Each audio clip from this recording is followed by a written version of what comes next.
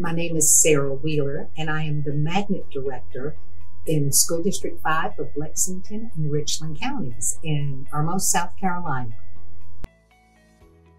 So what we were able to do with equity of effort with Dr. Long in the 5th year of our grant was bring in Ed Power to help us disaggregate and understand and analyze the data that we were pulling.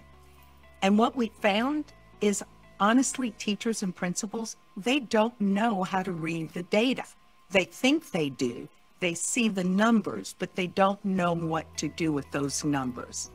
So Ed Power was able to take these numbers for us and actually dig deep, peel away layers, and dig down to what the specific causes were across the board, or individual schools at individual grade levels. Whatever the principals or teachers asked, they were able to provide what the data was saying. And by doing that, that then drove professional development to address those specific needs so that we can see an intentional and deliberate effort to have professional development to help teachers and principals understand how they can bring rigor to all of their students, how they can scaffold and add support and resources to all of their students, hold all students to the same expectation, and then